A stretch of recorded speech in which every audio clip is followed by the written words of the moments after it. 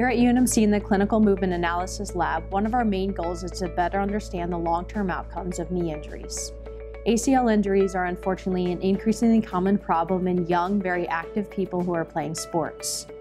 Despite these people being able to get back to playing sport, evidence shows that they are at a very high risk for developing knee arthritis. Our ACL research team is dedicated to making sure that patients have the best outcomes possible for both the short and long-term health of the knee. We really believe that the way you move matters, and this might be even more important after an ACL injury.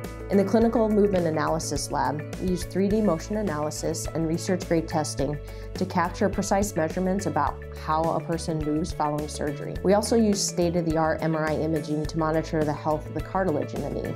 All of this information provides unique insight into the rehabilitation process that is really above and beyond what is typical in a normal clinical setting.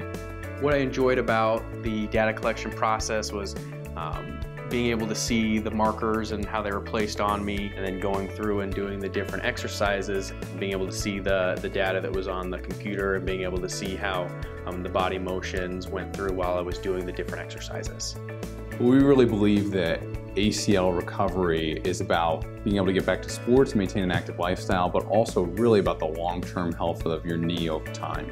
Ultimately, our goal is to identify modifiable factors, like the way people move or the strength of their knee, that affects how well they recover after ACL injury, and develop rehabilitation programs that can prevent knee arthritis after these injuries. Well, I think we're really fortunate here because we have a tremendous team when it comes to this sort of work in terms of biomechanics, radiology with expertise in cutting-edge MRI, physical therapy, athletic training, and sports medicine, and we really work well together as a team. And the study has definitely benefited me in many ways, being able to see the progress that I've been making since even before the injury, the 2-month mark, the 4-month mark, the 6-month mark, being able to see that progress and having, definitive data and definitive numbers that say, hey, this is where I was at, right after the surgery, and here is where I'm at now.